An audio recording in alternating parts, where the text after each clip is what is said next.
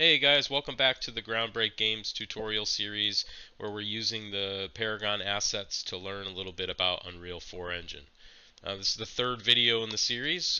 We've set up a character to use the motion controls from the third person character template and added a left and right swing attack from the Paragon attack animations.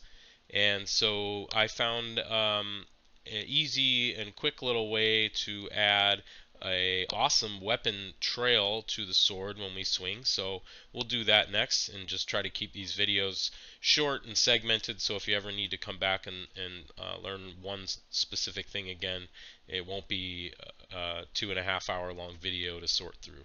So that's all we're going to do in this video, and it should be pretty quick and easy. So the first thing that we do need to do is open up the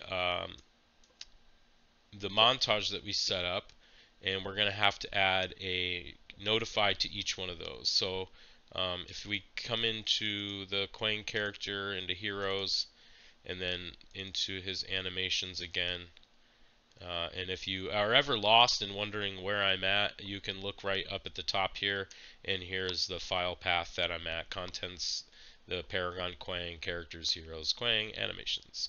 So we should have some montages down at the bottom: left attack, right attack. Go ahead and open each one of those up real quick. Oh, you can only open one at a time. So just open one of those, and then at the pull your menu down at the bottom here, and we'll just pause it.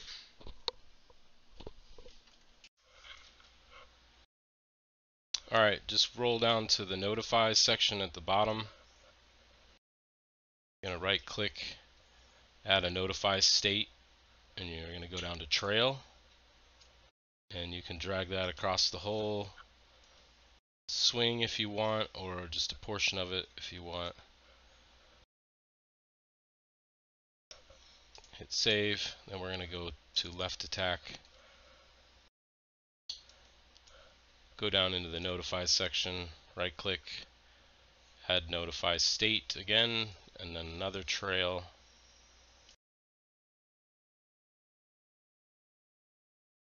So then we're going to go into content,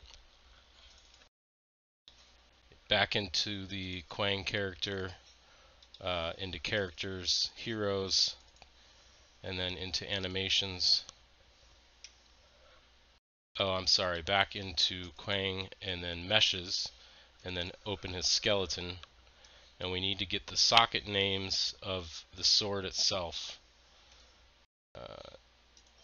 which is FX weapon, base, and tip. And as you can see, the sockets are set on either side of the sword, so it's going to play that trail animation particle from one socket to the other socket.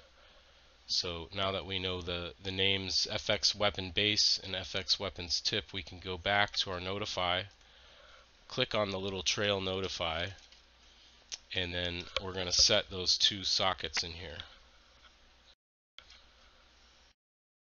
So here's weapon base and weapon tip.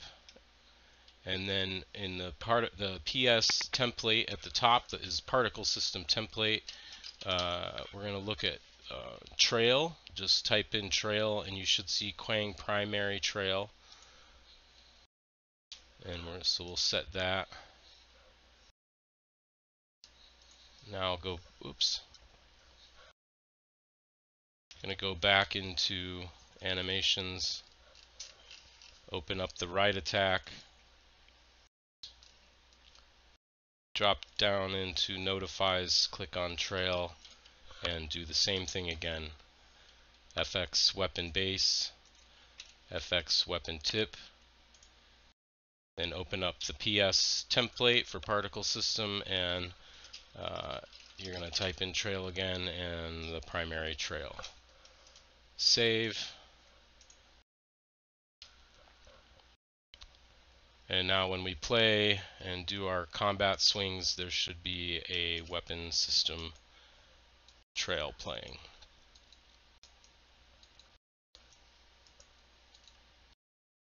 There you go. And stick around for the next video and we'll do some more cool stuff.